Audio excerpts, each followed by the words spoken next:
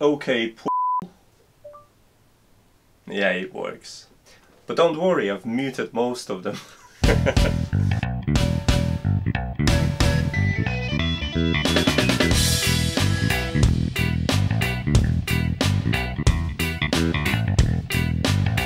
Hi, I'm Matt, and this is NotEnoughTECH. This is Google Home. You probably have one of those devices at home, otherwise you wouldn't watch this video. And definitely you're gonna have a Google Assistant on your Android phone. So if you want to know how to integrate Google devices with NodeRED and take advantage of this, well, this is a video about NORA. And as much as easy NORA is, and well, I'm using it, I'm going to try to put you off first, because there is one elephant in the room that we have to address. Now, Gibbridge shut down about a month ago. Whether it was because development was taking too much time or there was not enough users to support its life, I'm not 100% sure, but it was a third-party service that once shut down, well, you've ended up with broken integrations. And NORA is a very similar service, which means there is a risk of this entire endeavor going nowhere. But on the plus side, NORA is extremely easy to work with. All you have to do is just register an account, get an IP, and within seconds you'll have devices working with your Google Assistant, which, in my opinion, makes it worthwhile. In this article I've talked about 4 different ways you could integrate Google Assistant into NodeRED. Some of them were very complicated and some of them were easy. We are here to talk about NORA, which is by far the easiest way to bring your devices into Google Home ecosystem. Yes guys, that means that willingly I'm going to take a risk and integrate NORA into my home ecosystem, knowing that NORA may shut down as well. But NORA has one more thing going for it. It's incredibly easy to integrate and use in NodeRED, and I'll show you how. To get started with NORA, you have to register an account on this website. So go ahead and you're gonna be given a key to register your NORA account. Once you've got that, then you have to go to Palette Manager, to Install tab, and just search for NORA to install it and add the nodes to your NodeRED setup. Now that's not all the work that needs to be done. You have to go to your Google Home app, add a new device, and then select Works with Google and search for account with NORA. So once you've got that added and registered, you are ready to start interacting with it. Let's talk about what things have in common. So this is one of the nodes, and you obviously have to configure it and enter that API key in here.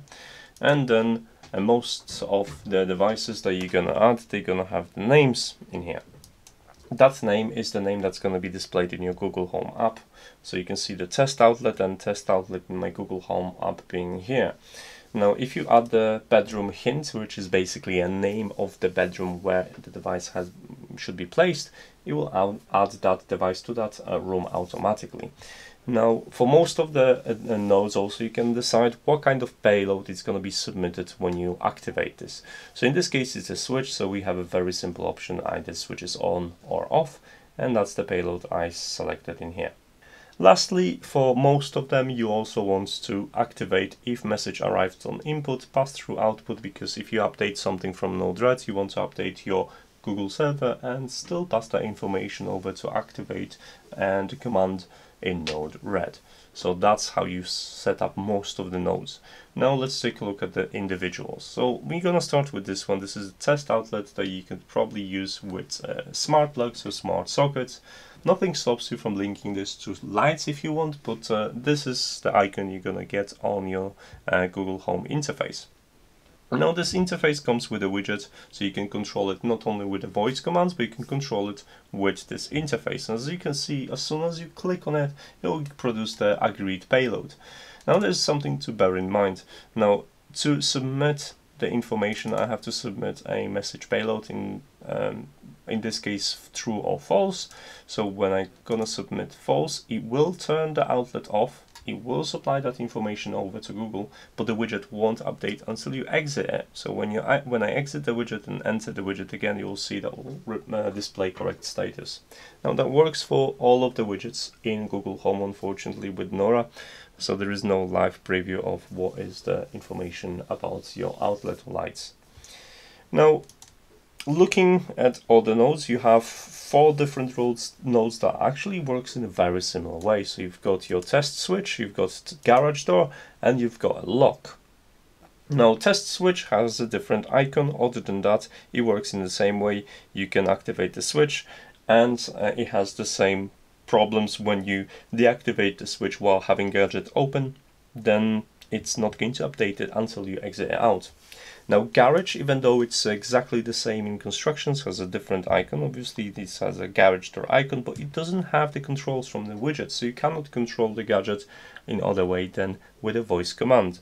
Same goes for a smart lock. Smart lock has just this widget. It won't show you whether the lock is jammed or open or left unlock. You can't interact with it with other ways than a voice activation. And if you want to supply information that the lock is jammed, you use the jammed topic and then you set your payload to true or false. So if you want to jam the lock, you can do it that way. If you want to unjam it, you do it this way. And now I've used exact this setup for my smart door. So if you're interested in how to get notifications when you forget to lock your door, even though you don't have a smart lock, take a look at this. Okay, so we talked about the easy way of controlling a couple of different nodes. So let's talk about more sophisticated controls, and they are here. So let's start with test blinds. Blinds, curtains, can be also controlled via this node, and there isn't much to really set up in here other than you can decide whether you want to invert value or not for your open and closed states. But I have curtains, I have semi-smart motorized curtains, and I've used that to control them. Now, the way you do it, you supply the percentage value. So this is your JSON, this is how it looks like, open percent, and then value as a number. 0 being the curtains are fully open, 100% means curtains are fully closed. Now, this is the interface in Google Home, and unfortunately it doesn't come with a widget, so you are limited to voice controls only. Test lights, that's for all your smart lights. So if you have a smart light, then you can use them in such way. You can control the brightness, you can control on and off state, and you can control the color. Now, the way you set up the light, you go to a test light node and you select the information you want to control. So if you have a brightness controls, you select this. If you got RGB controls, you use this. And if you want the brightness or color changes to trigger the light, you select that checkbox in here. Now, the payload that it's going to be supplied to you, it looks like this. So it's going to have information about online status, its state, whether it's on or off, and the brightness level, and the color information as a HSV value, so hue, saturation, and value. Hue goes from 0 to 360, saturation from 0 to 1, and value from 0 to 1 as well. You don't have to submit the entire payload, you can submit just a part of it. So you can have a look at the example in here. If I wanted to turn the light off, all I need to submit is just JSON like that. But if I want to have a control over all the values, the JSON would look like something like this. Now let's talk about the thermostat.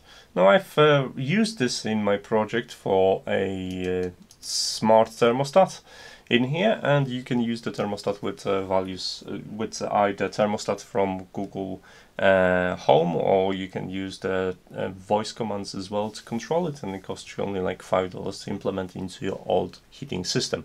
So take a look at this write-up if you want, but to control it with NORA you have to open the thermostat first, and let's talk about a couple of things. First, it's the temperature unit. The unit operates in Celsius, but it can display the data in Fahrenheit. Even though you have the data displayed in Fahrenheit on your Google widget, it will still accept the values only in Celsius and submit the values back to NodeRED in Celsius. So bear that in mind. You have supported modes because this thermostat in Google takes values from humidity and temperature as well. So you have different modes for different things. Now I don't have available modes for fan only purifier, but I have all the modes that are available to me, and if you take a look at the list of modes, this is the list of modes I have available, and I can quickly talk you through it. Heat is for heating system, so if you have a heating system and you want to heat your house, that's what you would use. Cool is for your cooling system, so for your air conditioner. Heat cool is for both, so you could use like you could keep the range of the temperatures, so if you want your temperature to be between 20 and 30 degrees, then the heating won't kick off unless it's colder than 20, and the aircon won't kick off until it's hotter than 30. And lastly, there is a eco mode, which is just a self-balancing that Google manages, and that's pretty much it. It's used mostly for being away. Now on the screen also we have a buffer range in Celsius degrees, and that helps with hysteresis, so your thermostat won't go crazy and won't disable and enable heating or cooling at the edge values. Now in order to get this information, so let's get into a heat state, for example, and let's set a heating status to something. So I'm gonna set it to like 17 degrees. As you can see, this is the payload you're gonna receive. It has an operational mode, it has a set point, so that's 17 degrees I've just set, and the set point lower than high, those were for the AC or HVAC controls units. And there is a humidity that was stored on the server. Now to supply the information from your sensors into the thermostat, you are using JSON as well, so this is your how the JSON should be formatted, and there is one thing to bear in mind. Now right now the thermostat is in a heat mode, it's 17 degrees, so let's submit that information over and you'll see what happens. So I've just pushed the information in, and I'm just gonna exit out, enter the thermostat, and you can see the thermostat is set to off. Why? Because I didn't supply the mode. You need to supply the mode when you send the sensor data to make sure that the same mode will stay present, otherwise it will just disable the thermostat. So this is the complete payload that you can supply as well. That's going to contain the temperature, humidity, mode, set point low and high. So that's how you would interact with a device like a thermostat. There's a couple of other options I think I should mention. Sorry, that's the test speaker. Indicates that the device operates using one-way and two-way communication. You want probably two-way communication for that, and if you just want a query only execution, you can select this as well, but obviously you want to control it rather than query it. Okay, we're moving on. We have a test speaker, and this is not to control the Google speakers, it's to control Wi-Fi speakers, and on your widget app it looks like this, and unfortunately it doesn't have any fancy controls, so it works only via voice, and you are able to submit volume controls, which is a payload like this, or you can submit on-off controls, which is a payload like this, so you can combine them together in a single payload, and that way you can just issue a voice command and change the volume of your connected device linked up to a NodeRED. Lastly, we have a scene, and scene doesn't come with actual widget. There is no scene widget in here, so you can name a scene to anything you want. In this case I have a test scene, and you can activate or deactivate depending whether the scene is reversible or not with a voice command. So let's give it a go. Activate test scene. Okay, activating the test scene. And it will issue the payload of your choice. And that's pretty much everything you needed to know about NORA and how to use it. I know what some of you are going to say. If that doesn't last, what's the point of integrating it? Well, I'm giving it a shot because it's quite easy to do it, and why not? It's there and I want to use it. Second of all, if you don't give it a shot, it'll never last, and the same goes for any other third-party systems. They can simply shut down no matter how big they are. So for now, I'm going to stick with NORA, and I'll let you know if there are any major changes. Alright guys, I do not have a posting schedule, so there is an array of social media listed there for you to pick and follow me on, so you could get instant notifications. 10,000 different YouTube people already taught you how YouTube works, so I don't have to. So I'm just going to say thanks so much for watching, and I'll see you in the next video. Take care, bye! And today we're going to learn how to integrate this, my Google Assistant, whether it's coming. I didn't say Google Assistant. I'm gonna mute you later. I'll fix sorted.